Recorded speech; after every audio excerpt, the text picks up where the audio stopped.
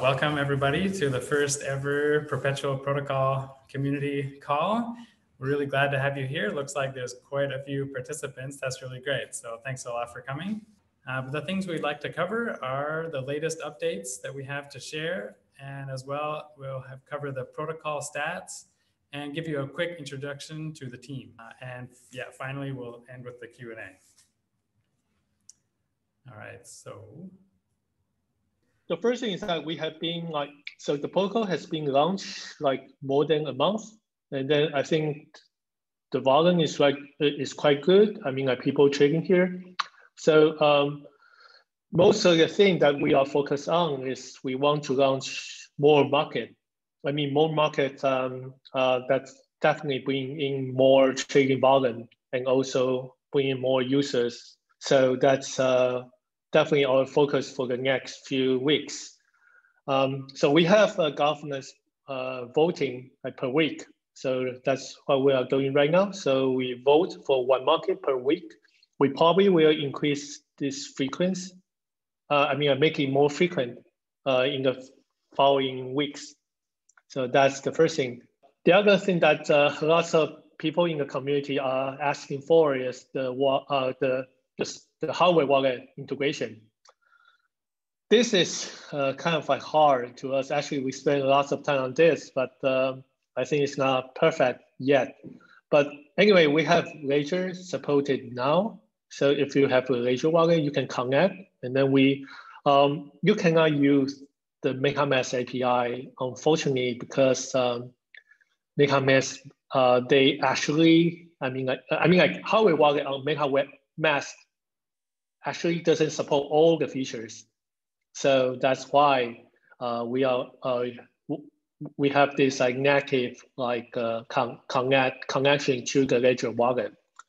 It's harder to build the same thing on the Treasure. So we are also working on another website that let you connect to Xstack directly, so you can use all the hardware wallet without problem.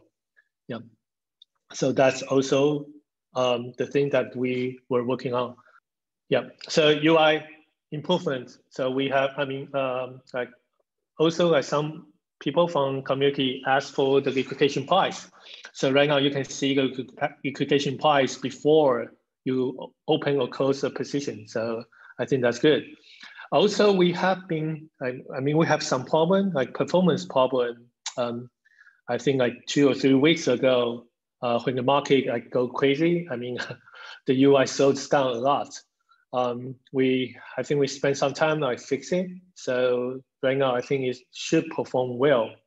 If any of you found it's still not performing well, or you see a lot of lag, please let us know, and then we can try to look at what's the issue there. For the next few weeks, I think there are lots of things in the pipeline. The first thing that we're currently working on is the transaction mining. So it's just trading incentive. So we want to reward the traders that who place orders on our exchange. They are, we will have a more detailed, proposal, posted on the governance forum, I think in a few days. Yeah, but I think the concept is that we want to, launch this campaign and then have more users, trading on our platform. So that's just the simple goal. And then we want to more ahead, from our competitors or other protocol that's providing the same feature. We also have the reward UI. So rewards is actually complying with the transaction mining and also staking rewards. We don't have active staking right now. So after the transaction mining, we will start, letting people to stake their Perp token using this UI, and then they can earn, 50%, I think that's the number we will, set when we launch. So they will earn 50% of the transaction fees. So that's also something we are very looking forward. Xstack UI is is actually, I mean, right now we have this like hybrid structure, I mean, architecture. So you're actually using the ETH mainnet, but we kind of like we sign the transaction on ETH mainnet and send the transaction to xSky and then execute on xSky. But there are some like issues like hardware wallet issues that I mentioned before. So having an xSky UI actually help with all like different kinds of like wallet connect, hardware wallet, all these different kinds of connection. So that's something we are also working on as well. We actually just passed one of the audit from Perpetual. So we will update the audit report in our website, in our document website. So you can take a look. So just on, so we've currently got two kind of programs that are running kind of simultaneously. So the first one is kind of our dev grant program. And the idea really here is that anyone can pitch to the team, and anyone that kind of has an idea can build on Perpetual. And this is quite a simple process. You kind of apply and go through that. The second one is kind of the bounty program, which you see here. The bounty program is a more targeted one where the team has basically figured out kind of key things that the community are constantly asking for, but we may not necessarily have bandwidth or the capability to kind of build it. And so we want to involve the community a lot more in terms of building. So we currently have, I can say 4 that we've just started. So there's the limit order functionality, which I believe a lot of you guys have been asking for. The design of this is going to be fully on chain, so there's going to be no centralized services. The second is a leveraged token. The leveraged token, the idea around here is to bring the token back into an ERC20 token, so it's composable with Ethereum. The third one is a CoinGecko exchange API. So we're working on getting listed on CoinGecko as a DEX. And as part of that, we kind of need an API. So there's a team building that. And then lastly is actually a subgraph and a dashboard. So similar to kind of like the Dune Analytics or the Redash dashboards that you guys have been seeing, but something probably more branded and something that you can access a lot easier. So those are the 4 kind of main bounties and dev grants that are currently active. Just some very quick kind of stats, I guess. So as I'm sure you've all seen, we're very close to kind of the $1 billion traded volume mark. To date, we've kind of had 430 odd distinct traders, and we've done kind of over 322K number of trades. This one was kind of an interesting one, and it just kind of reinforces the point that Yenwen was making. This graph basically kind of shows traders that only trade a particular market. This was, I think it was taken a couple of days ago, so before the SNX, but you can basically see that whenever there's kind of a new market that's launched, we actually capture kind of new users based on that. So, and this is kind of why we're trying to push for a lot more new markets, because the more new markets we get, the more kind of users that we get. And then the last one that I wanted to share is probably the weekly retention stats. Again, all of these stats are kind of in June, which we can share, but based on kind of weekly cohorts, we've had a significantly higher kind of retention than we've been expecting. Like we've been expecting probably like in the 5 to 10%, but we're kind of looking at kind of like the 25 to 30% retention to date. And then the very last point I will make is, for those of you who haven't seen, there is a $1 billion trading volume little prize. Basically, the trader that kind of gets us across the line and into it will win 333 perp. And then the second thing I wanted to point out, and I believe some of you guys didn't actually know about this, but there's the URL here, which is reward.perp.fi. For those of you who are holding tokens, you can stake them right now via the balancer pool, and then take that BPT and stake it into that reward contract. And I believe the last time I checked, the APY was somewhere in kind of like the 100% odd. I do know that some of you personally have reached out and you didn't know about it, so we just put it here just in case you didn't know about it. All right, thanks for that, Nick. So in the next section, we will give a quick introduction to our team. As you can see, the team actually is quite a few people and getting bigger. I think probably most of you know already our founder, Yewon, who's with us on the call today, and our other co-founder, Xiao, who is more in charge of the development aspects of the project, whereas Yenwon would be more looking at like the development of the project and communicating with investors and other key players in the industry. The next person to see is Yuren. He's the head of our developer team, and all these people in blue here are part of our development team. So most of the team members are involved in development, whether it's the smart contract with Kimi and Xiaoku, or our backend and server development with D2, Chungwen, and Vinta. And finally, probably most important to a lot of you is the people doing the front end, and they work really hard to keep the front end working smoothly and bringing continuous updates to the front end to make it easier to use. In the green section here is the marketing and sort of people doing other tasks. Nick, who you just heard on the call, helps us a lot with product development and partnerships, as well as been really active recently with the governance aspects of the project.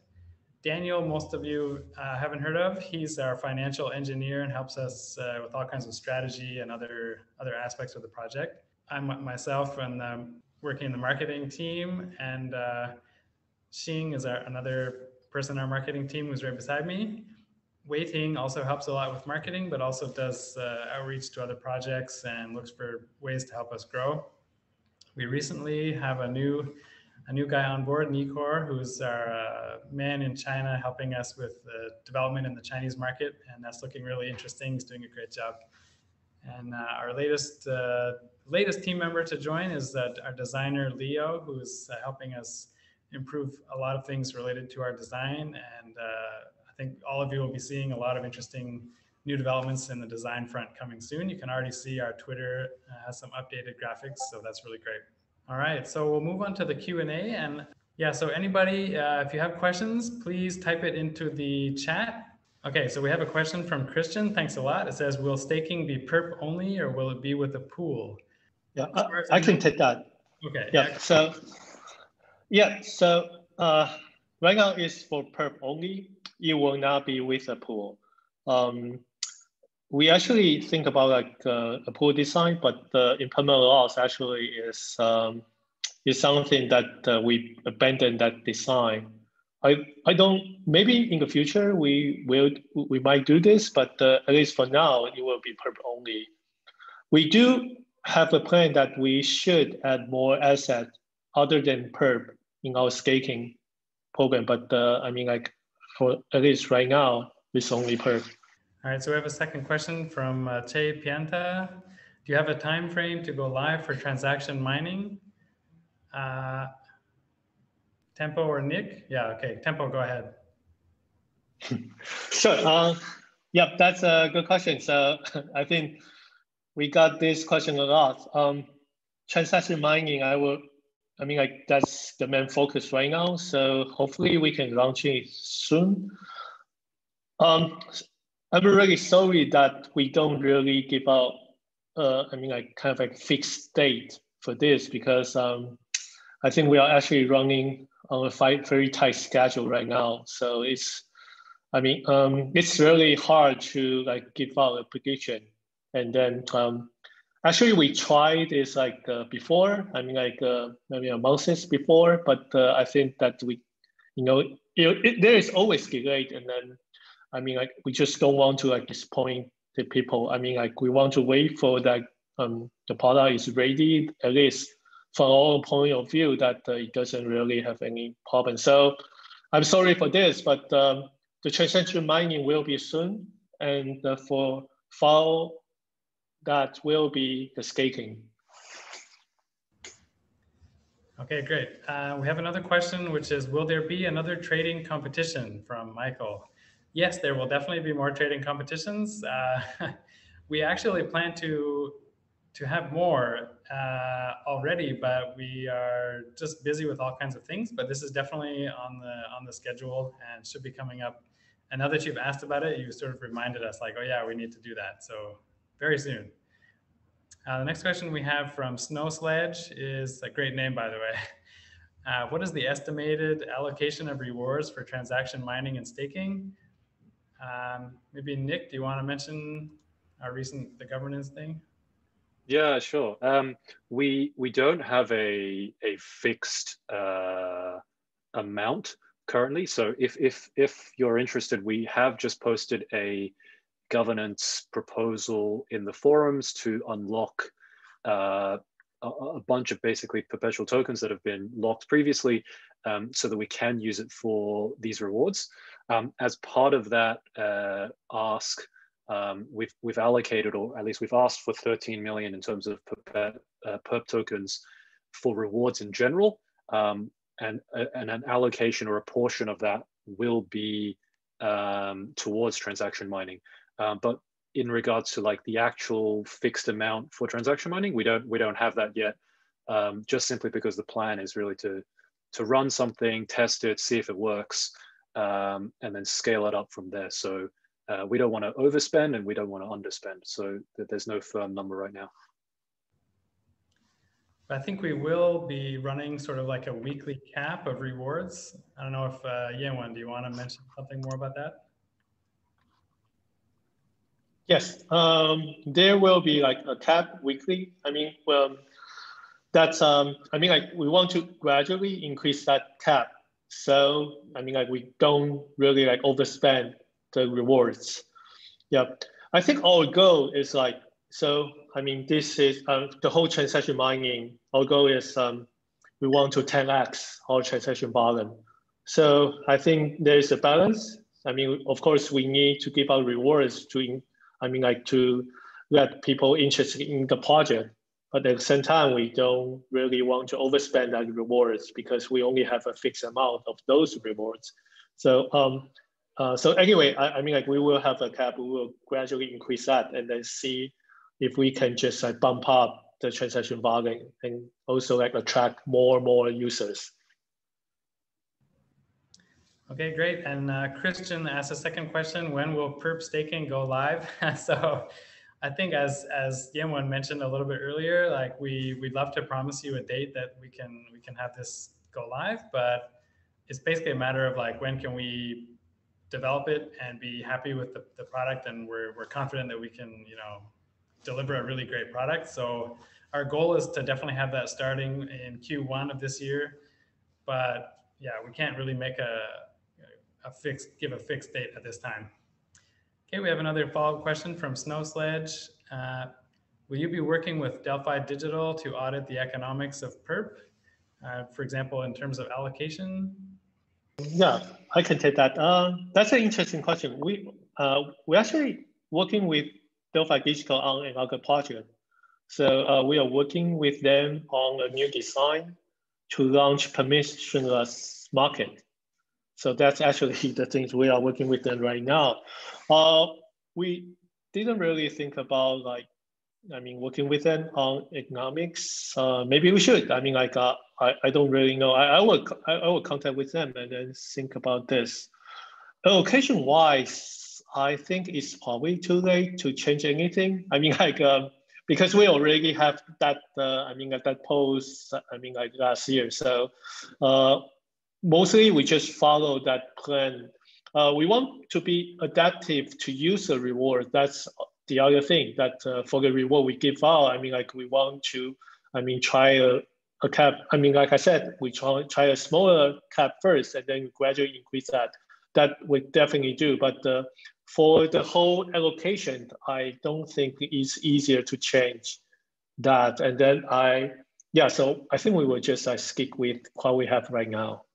Okay, we're going to move on. We actually have a bunch of questions that came from our Discord community and Telegram communities that were not able to join the call live today. So I will read out some of these. The first one we have is from BullWhale22, another great name. What is the fundamental bottleneck of not adding new pairs quicker? So right now our sort of goal is like one new pair per week. So he's wondering like, why aren't we adding these more quickly? Yeah, I can take that as well. Okay. That's a great question. We should be able to, but there are several bottlenecks. The first thing is that the channeling oracles. So right now, I mean, so we have these boats like Sushi. They don't really have a pair for Sushi USD right now. So we have to wait for them and then to launch, to, I guess, give us that data feed. So that's one bottleneck we have. The second thing is that launching a new market, there are actually several pieces of software that have to work together. We just launched more than a month, so we don't really have this fully automated. And actually, it's really hard. Because there are different parts of the components. So we probably need like 1% or 2% work on probably 2 or 3 hours, and then deploy a new contract, make sure it's working, it doesn't have any problem, and then we deploy another set of contracts and then do the same thing, verify that. So it actually takes time, and when the gas price is high, or there are delays. So it's the reason that it takes some time to do this. We are, right now we have one person working on streamline it, but right now our goal is one market per week.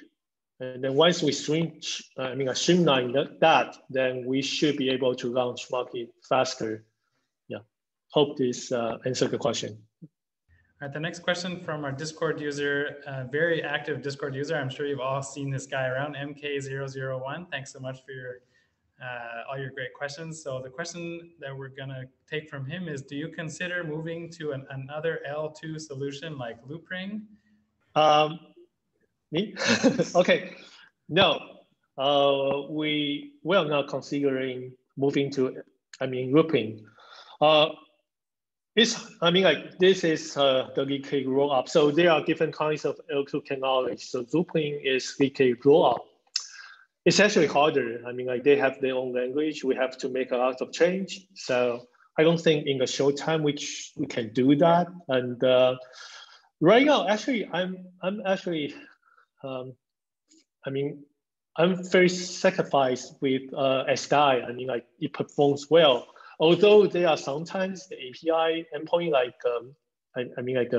yesterday or the day before, it has problem. But I think, in general, it actually helps a lot, and then it works very well. So I think we will stay with SDI for a while until other L2 solution that really getting traction. So yeah, that's it. And maybe I can just quickly add, for sure, in the long term, we will be keeping our eye on other L2 projects. So, but it's not something that we're really thinking about right now. All right, next we have a question from Telegram member Explorer. I've heard that perp fees are really low thanks to XDAI sister chain or side chain, but can we say that it's cheaper than trading on a centralized exchange? It's a pretty interesting question. I can take this one. Yeah, go ahead. The answer really is it depends. Depends on the exchange, depends if you're a taker, depends if you're a maker, depends if you get front run on a centralized exchange, of which you pretty much normally will. But to answer it, the fees that we have right now is 0.1% that's been set, and obviously on kind of the larger ones like your Binance and your BitMEX, it's probably at a 0.025%. So from that perspective, yes, but that's kind of where the transaction mining then steps in. So you can almost think of transaction mining as a maker rebate where your fee basically gets subsidized. So the gas fee on XDAI is already paid for by Perpetual. So effectively, as transaction mining goes live, you're basically not paying fees. All right, thanks a lot for that, Nick. Our next question comes from Discord user called Lee. I promise it's not me. The question is, what are your thoughts on how you're planning to dynamically set K So he's talking about the constant product formula used in our VAMMs.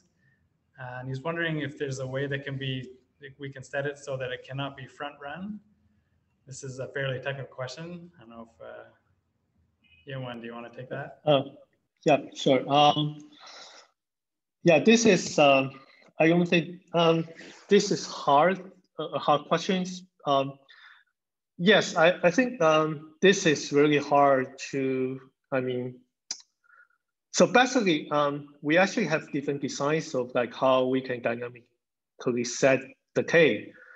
So in order to be, to not be front-runted, I think we choose a design that we will, gradually increase or decrease K by block, so per block. So it's really hard for people to front-run that because we kind of like, spread all the, all the change into like different blocks. So that's how we react to this. We will have a more detailed write-up on this, but this is still in audit right now. So we will have a, detailed post later. Yeah, there is also like one person, like Daniel has a question, so I also want to answer this one. So I think there are actually several parts. So I think the first thing is that, so what's the main objective for Q1 to Q2? So that, the next like 6 months. Yeah, this is a great question. So for us, I think the market share, we want to grab as much market share as possible. Yep. I think we are one of the several that Perpetual protocol launched right now, and I think we are the leading one. So in order to like, boost, at least, we only have like 5 market right now. So actually we have a lot of room to grow. So I think for this like 2 quarters or for this 6 months, we really want to grow to, so right now we have like daily transaction volume between like 30 to 40 million. I think we should be able to 10x that. So if we can do that, we actually can be like top 3 DEX, including, include all the DEX.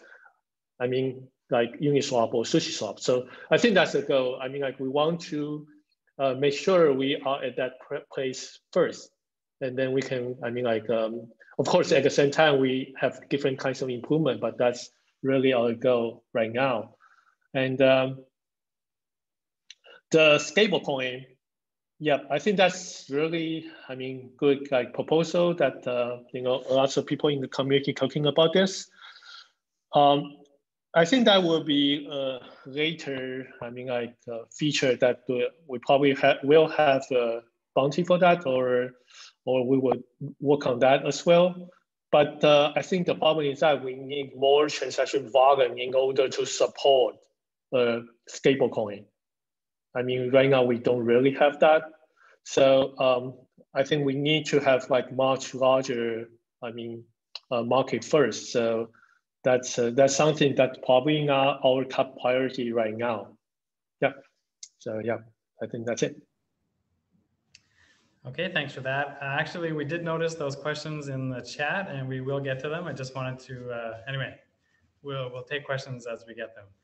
Our next question from Discord member Glass of Beer is actually targeted at the marketing team. He says, are you going to hire somebody to take care of marketing full-time, or what's the plan to grow the user base?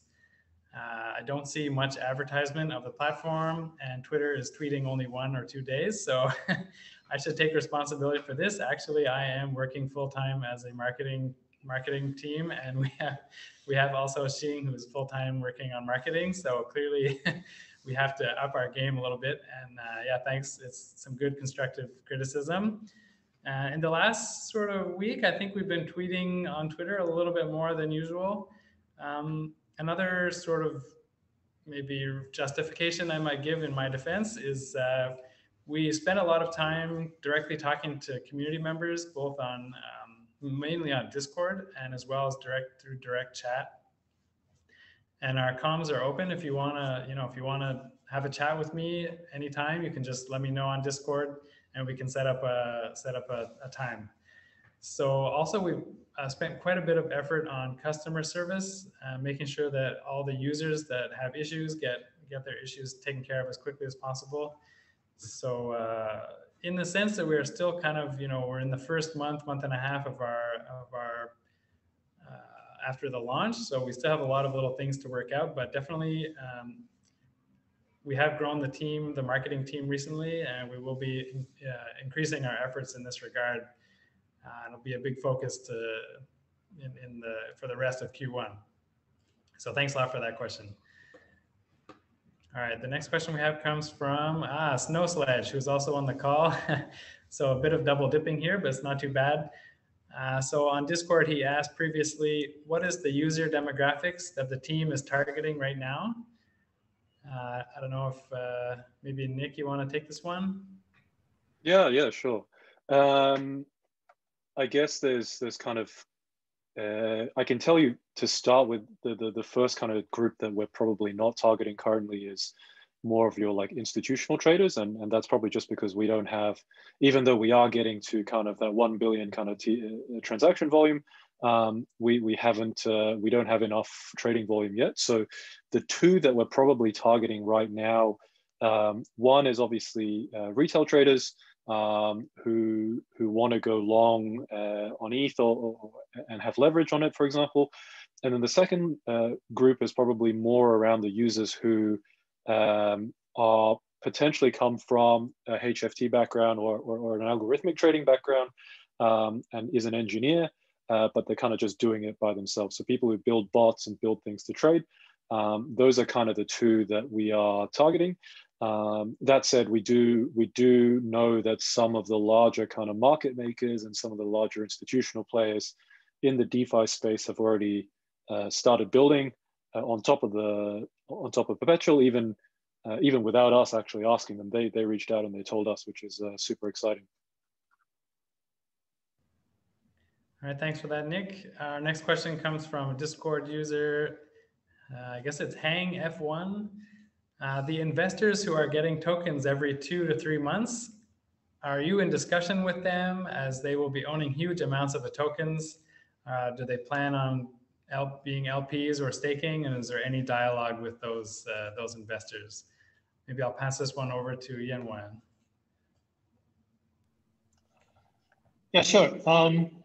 So right now we kind of like maintain that, so the balance of that, so investor owns like 1/3 of all the tokens that are outstanding right now. So I think the question is that they will stake. I think that's mostly that, I mean, at least from the people from the investor that I have conversation with, I think they want to stake. I think that's definitely something they want. And I think the good thing is that actually a lot of people in the community like question that, when will be the investor dump on us? I think that the good thing is that they don't. I mean, like, I think most of them holding the tokens. So I think that's a good sign that, they believe in the project. So I think we are more in for the long run. I mean, most of our investors, yeah. So, and the other thing is that, we actually have, some of the investors, actually most of the investors are traders. So they are trading firms like Three Arrows, like CMS Holdings. So they actually can help, on the trading part. So CMS is actually, they are working, they want to trade here. So they will be like helping us like try to get the institutional traders on board. So I think that's really good as well. Yeah. Well, maybe I'll add a little bit here. I think maybe Yanwen won't be so quick to brag about it, but we really got some great investors for this project. Thanks a lot to Yanwen and our other founder, Xiao, for this. And actually, a lot of those investors are really, they are pretty hands-on. They have lots of really good advice. And so the dialogue is definitely there. The next question comes from I'm not sure how to pronounce this name. It's a Discord member called ALWT or Alwit. His question is, there seems to be a deviation in the funding rate. Shorts have been paying longs almost every hour on the ETH and BTC pairs, regardless of volatility and price action. And he thinks this is caused by a delay in the update of the index price. Is there any plan to address this? So actually, I think we have like one engineer take a look at this. I mean, of course, there is a delay on the Oracle. So for Chainlink, I think they delay probably maybe a half minute. I mean, compared to like Binance or FTX.